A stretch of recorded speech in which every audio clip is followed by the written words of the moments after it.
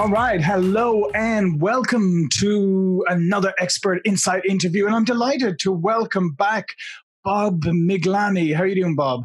I'm well, John. How are you? Yeah, and Bob is the author of 2 books so far, Embrace the Chaos and Treat Your Customers.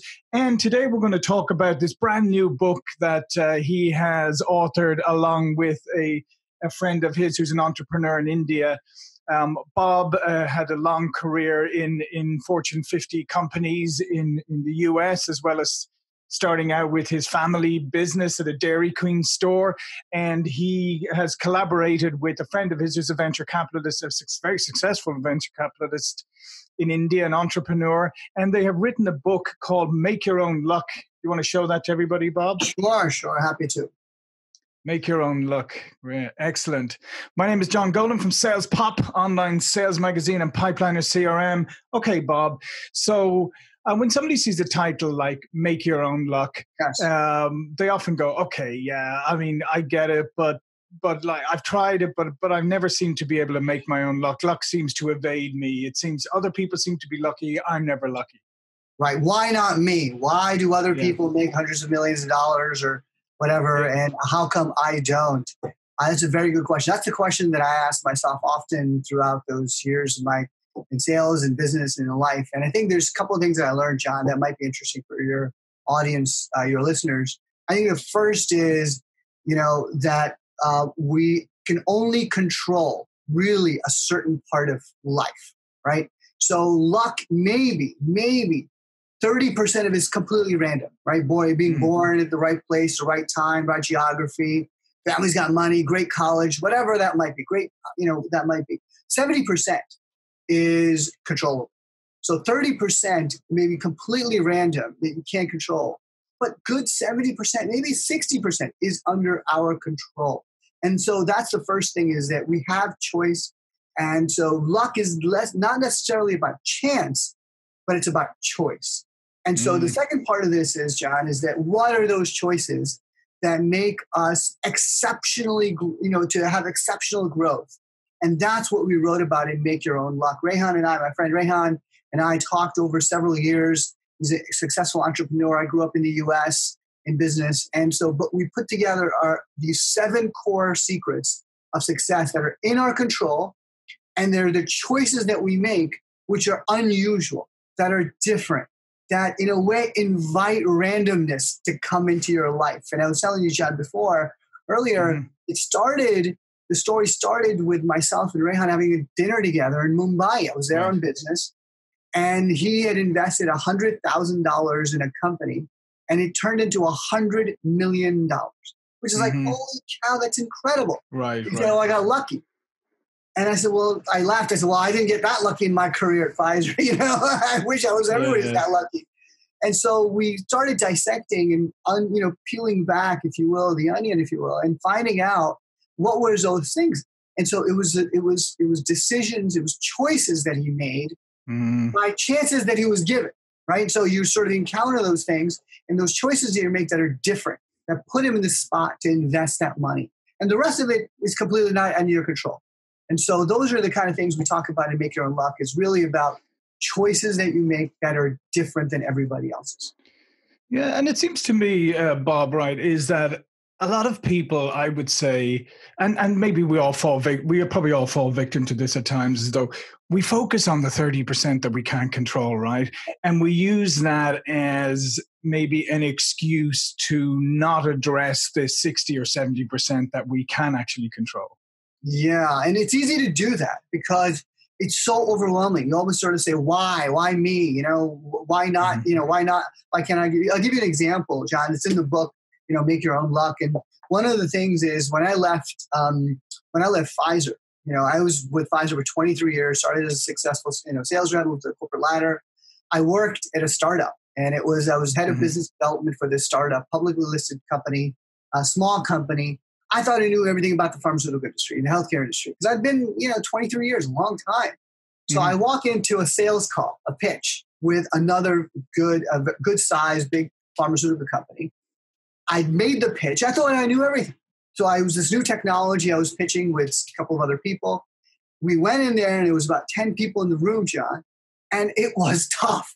It was really difficult. I got beaten down because I couldn't handle the objections in a way that was thoughtful and actually it made sense. And so I walked away from that rejection. We got rejected. It was really rejected, really, rejected. I came out saying, well, what do they know? I'm the one who's the expert. I knew 23 years.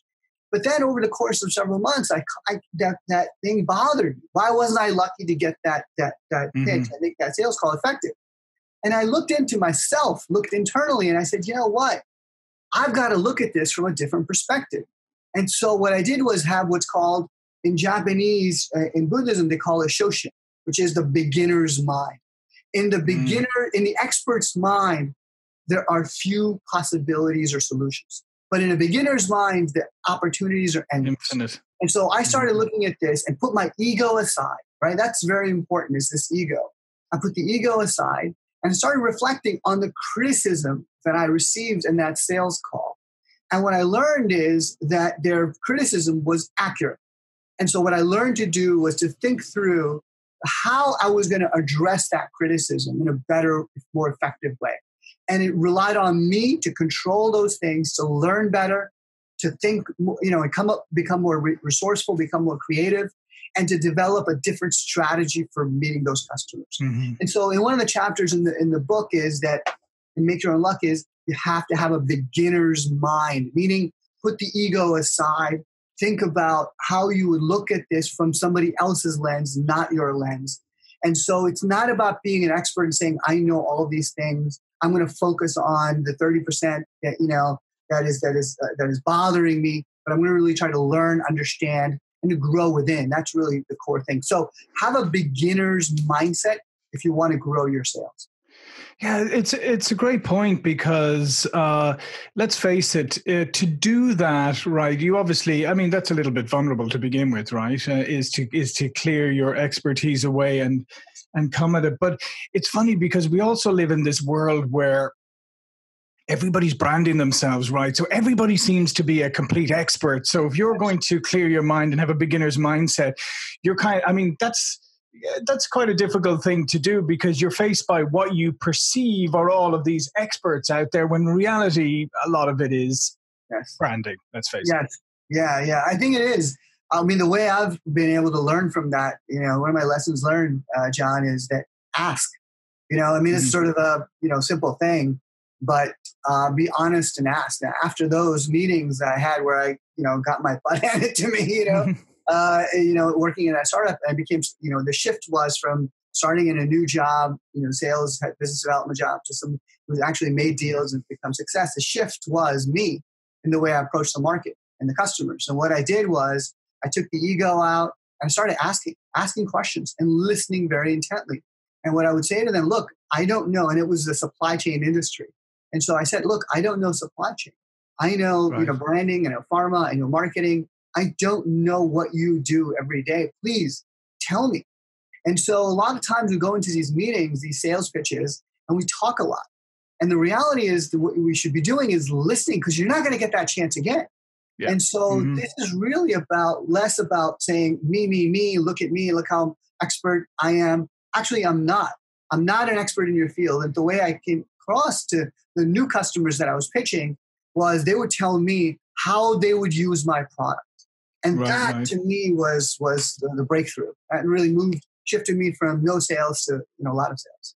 And let's face it, there's nothing that people appreciate more than that curiosity from another person, right? So you're interested in, so you're really interested in what I do? Oh, okay, well, let me tell you about it, right? Which is a lot better than you obviously coming in and trying to tell me what I do when you clearly don't know what I do, right? Right. But the curiosity piece. But there's another part I just wanted to go back to is this concept of choice, right?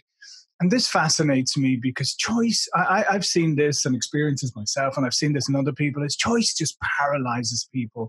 And often, people are obviously making choices by not making choices, right? It's a choice in itself, but they don't see it that way.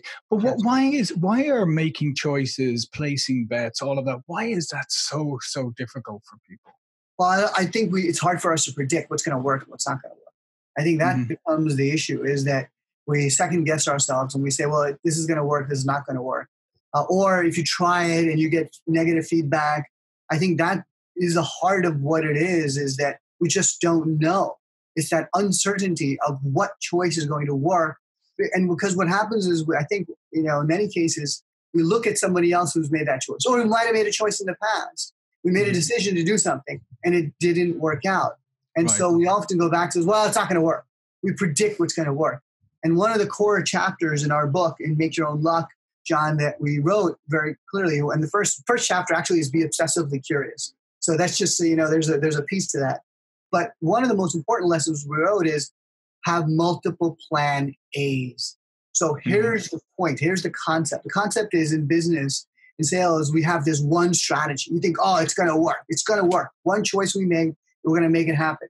And what happens? We try it. We spend months. We spend hours. We spend a lot of money doing it. And it doesn't work. Then what do? We go to plan B. And we take time. We go to plan C, right? What happens? We lost time. What we're saying instead is, instead of having one go-to thing, do 2 or 3 things, invest a little bit of money and try to do 2 or 3 things and see what works and see what doesn't. What happens is, 1, you gain time. So instead of saying A, B, C, you do plan A, plan A, plan A, multiple plan A's, and you see which one works. So you gain time, you get feedback right away, you get consequence right away, result right away. And the second thing is, the marketplace is the best determinant of what's going to work and what's not. Sure. Not you, not the ego. And so often I say is that if you want to think about choice, it's not about your choice. It's about the customer's choice. So what that means is put something out there, get to the market, see what's going to work. And ultimately that you get that result. And if you get a good result, we'll do more. If you get a bad result, don't do it, learn from it and move on. And so multiple plan A's is what we're saying. Instead of having plan A, B, C, have A, B, E. Always be experimenting. Yes, always be experimenting, trying a few new things and see which works and see what's not going to work. And that ultimately is that, because you're never going to be able to predict. Human beings are not very good, John, to your point, of making choices. I've made a lot of bad choices in my career, in my life. And I can tell you is there's some good ones and some bad ones. So the key is try as many as you possibly can to see what the market says. Yeah, and I agree with that. And I think also the fact is, I think, yes, you make choices that maybe don't have the results that you're expecting. And obviously sometimes bad choices, but generally speaking, the choices you make lead somewhere, and wherever you end up today are a result of the choices that you've made. And so I think sometimes you got to look at them as, choices. Yes, it didn't have the outcome I was expecting, but it had a different outcome and it led to something else. But it's forward momentum as opposed to staying put, right, and never taking chances. I got my first job at Pfizer as a sales rep after a rejection. I wrote a letter to Pfizer many years ago, applying for a job in sales. I got a very nice rejection letter from Pfizer saying, "Dear Bob, sorry, you don't have enough experience." And I put it aside. I looked at it a day later and it had a phone number at the bottom, John. So I called the phone number and I said, "Hey, can I get an interview? I just want a shot." And I got the assistant to the vice president of sales. And she said, "Well, what do you want?" So I said, "Well, I got this very nice letter from you that says, you got rejected." And so she said, "No, you have your answer, honey." He was very nice to me. His assistant. And she said, "You have got your answer." I said, "Okay, thank you very much." I hung up the phone. So I called her the next day and the next day and the next day. I called her for 20 days and it was persistence to call her. But it was a choice that I made to pick it up, a rejection letter. And 20 days later, guess what? I got 5 minutes on the phone with the vice president of sales. He said, "You got an hour in an interview. 30 days from now, show up at this office." I had my first job interview at Pfizer, at which time, and then what I did was I studied. I went to the library and I read 30 of the best books about sales and what makes great salespeople. And I was prepared. I was really prepared. And I pitched and I got the job. Here's the lesson that I learned from that experience is that, one, of course, persistence. But the second is it's your choice to take that rejection and do something with it. You can either put it aside, or the second thing is you can take action. And to me, it's momentum happens when you take action. And yes, it's hard. It was hard to make the phone call. It was hard to say, well, I'm not good enough. I don't have the experience. I looked at that letter. But the choices you make is up to us. that's why I say is make your own luck. It's about ownership. It's about personal responsibility. Yeah. And so that was leads to success. Yeah, and I love that piece because basically what you're saying is I'm not going to accept your decision or your opinion of me. I'm not going to accept that. I'm going to own this. I'm going to move forward. I don't believe I'm not good enough. You don't believe I'm not good enough right now. Well, I'm going to convince you. Like that's very different from saying, okay, you must be right. I'm useless. I'm just going to go home and mope. Yes, we give up way too easily. And one of the other lessons we put in here, John, in Make Your Own Luck is take the hard path. Okay. Mm-hmm. When we do what's hard, it's hard to follow. When we do what's easy, it's easy to copy and follow. And too often in business, in marketing, in our sales, we take the easy road, the easy path. We send an email out, John. We've done our job. We've sent an email to a prospect and we've done our job. You know what? That's not good enough. What about taking a video, putting it on the email and embedding it and sending it out? What about sending a text message? What about reaching out to them on LinkedIn? These are hard things. They take time. They take energy, right? Or studying the prospect in more depth. So what I always find is that the mind is a muscle and it requires tension and resistance to grow. If you don't push against what's hard, if you don't do what's hard, you're never going to grow. And when we do that, when we push through the obstacle and do what's hard, two things happen. One, you're really forced to be creative. Okay, you've got to find the places, you've got to find the people, you've got to find the resources to get creative, to break through that obstacle. The second thing that happens is no one else does it. So many people, John, don't do what's hard. They do what's just the bare minimum. And what happens is you then in a marketplace where what we call is that you built a moat around your expertise, right? No one could go over that moat. And so do what's hard because it's hard to follow. And so one of the biggest things I learned in working in startups, John, over the years is that you've got to really have that moat because these days everyone is trying to do the same thing. And so if you really want to grow, build that moat and do what's hard. Yeah, absolutely. I couldn't agree more. And obviously, that old adage, the harder you work, the luckier you get. Yes. So when you went and you studied really hard for that interview, people say, Bob's really lucky he got that one. No, he actually worked really hard to get it. Exactly. And in fact, the $100 million story of my co-author of Rehan in this book was that he was an entrepreneur in India, all places, right? And he grew up there. He got a pitch from a small startup that was about busing. And he passed on that. But he was interested. He said, what's about this busing business? And so he started learning about ground transportation in India, big market. Just started learning about it. He spent 9 months just deep diving, learning everything he could, talked to people, read a lot of things. He forgot about it. But a year and a half later, he forgot. Year and a half later, he's at a buffet, at a luncheon for entrepreneurs. And he's in line. And this kid comes up to him. This young guy comes up to him and says, listen, I have this idea for a cab service on your phone. And, being able to get a cab anytime you want. He says, okay, well, I'll spend some time with you, talking to you. And so a guy talked to him and pitched him for this company called Ola Cabs. And he said, it's like this cab company. So my friend, my co-author, he got it. He got the idea right away because he spent a year and a half ago, 9 months understanding deeply that market. So he said, all right, I'll invest. He went to a bunch of people around. He said, hey, do you want to invest in this company? And no one said yes. So he wrote the first check all by himself for the entire, raise of that round. That company launched at the same time Uber did. And it's the Uber of India. Basically, it's Ola Cabs. Actually, they're doing better than Uber in India. Right. And then SoftBank came in. So that 100,000 went to $100 million. And I think today it's worth like 75 million or so. But the point is, did he get lucky? Partly, yes. He could control those things. But you know what? Sure. No, he didn't. Because he was prepared. He was prepared. It's luck is preparation meets opportunity.